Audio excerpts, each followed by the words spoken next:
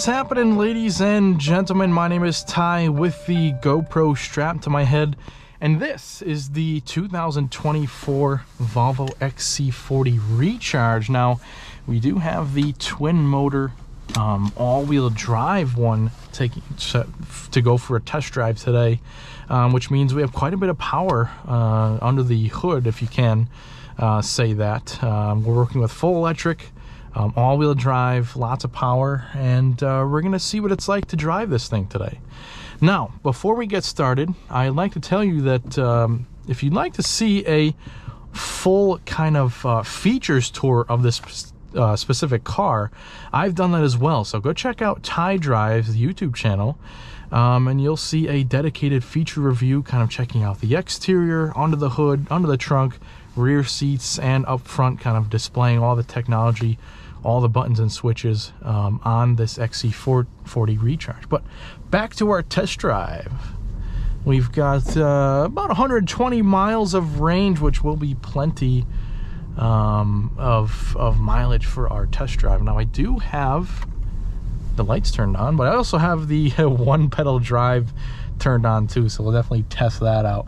Now, this is not the first XC40 Recharge I've driven, since I have done videos on these in the past, but the big news this year for the XC40 Recharge is more range. So whereas a 2023 and older model had about 250 miles, I believe, of range for the well, I'm sorry, let's back it up here. The all-wheel drive now gets 250, just about 250 miles of range now. Before, it only got just over 200. I believe it was like 220. So even if you get the rear-wheel drive version of this car, you're up at like 290 miles of range, which isn't too bad. So definitely a lot more range this year. They did some improvements here and there just to make it a little bit more competitive. So now with that out of the way, the XC40 Recharge is pretty much the same vehicle as it has been in the past,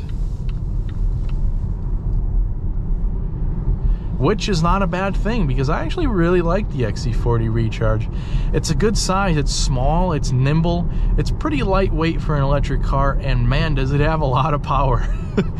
400, just about 400 horsepower and 494 pound-feet of torque, so that's a good number for the car this size. We will be testing out acceleration up here. Now, kind of your initial impressions on the XC40 Recharge will be, it's a pretty quiet and smooth driving experience. Now, we're up at, about 45 miles an hour, and there's not a whole lot of wind noise. You can barely hear cars oncoming.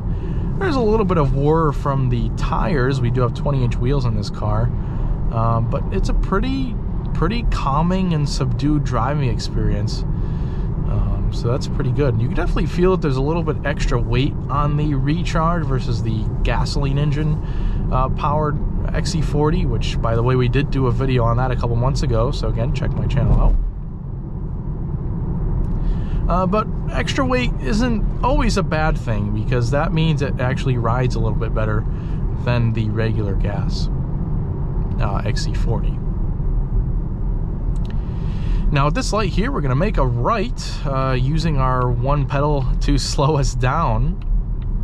It actually has a really good amount of regen braking from the one pedal braking.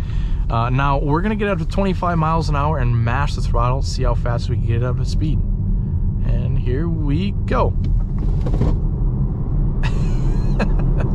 You get that instant rush of power, and everything, all the accessories in the trunk just shoot towards the rear. That's probably what you guys are hearing, but definitely no joke as far as power goes. It's just over 400 horsepower, just under 500 pound-feet of torque, and a car of this size is pretty impressive, and it definitely shows. Now that we're on a little bit more of a rougher road, you can definitely hear a bit more noise coming from the tires. Takes the bumps pretty nicely, though, I have to say.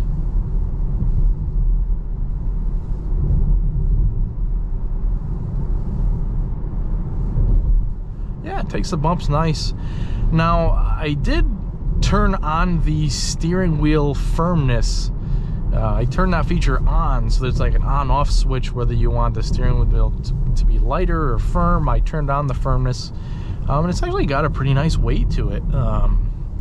You know, without it being firm, I feel like it would be a little bit too light, but that is kind of the market for the electric vehicles, nice light steering.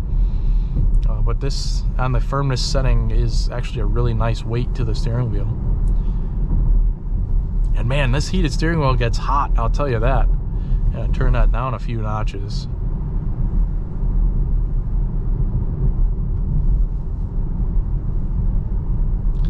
Every time I drive one of these XC40 or C40 recharges, I'm always pretty impressed with the car. I've always been a fan of the XC40 in general, even, you know, the gasoline engine one, but this gets you more power, and you don't have to pay for gas, so that's a pretty good trade-off there.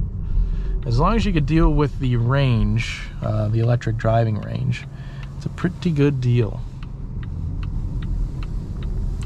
Now, this is a plus model, so it's got some features. It's also got the climate package, the nicer wheels, and a couple other odds and ends on the car.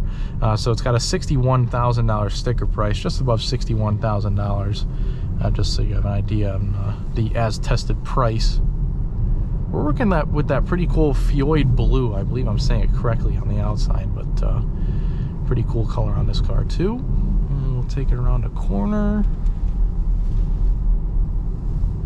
Actually seems to handle pretty nicely. You know, all the weight is kind of towards the bottom of the car with the battery pack, but it is an SUV, so we have some up top weight, if I could speak, so to say. So there's a little bit of body roll going on, but feels pretty good in the corners.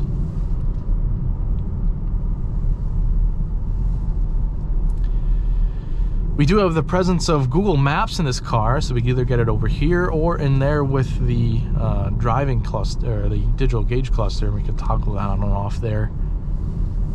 So that's pretty neat. Over the couple years that this feature's been out, the one pedal drive, I've kind of gotten used to it, but it's definitely a different feeling. If you've never driven a car with a one pedal drive, it's a little bit hard to get used to, but it's one of those things where once you get used to it, it's kind of second nature. It's like, why do we even have a brake pedal if this car will bring you to a complete stop? And that's what this car will do. You can kind of modulate the gas pedal, or the lack of gas pedal pressure, and you can get this car, you know, with some practice, to a complete stop wherever you really like too. So it's pretty cool. You can go first, man. And off we go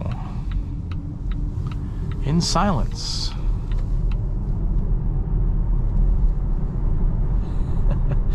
This car really does have a fun amount of power. It's, you know, obviously electric car is a little bit heavier, so that brings down the acceleration feel, but it's instant, and there's no waiting for a transmission, since it's kind of like a one-speed, kind of direct drive transmission, if you will. So it's a fun car to drive. It really is. You know, it's got a nice short wheelbase, so you can kind of zip it around the corners. It's easy in the city, and this is a really nicely packaged car. I really do enjoy the XC40. And with that being said, I guess it's time for us to wrap up the test drive. Once again, make sure you head over to our channel to check out the features review. I also hope you stick with us here at Ty Drives for more videos just like this one in the future. Thanks a lot for watching.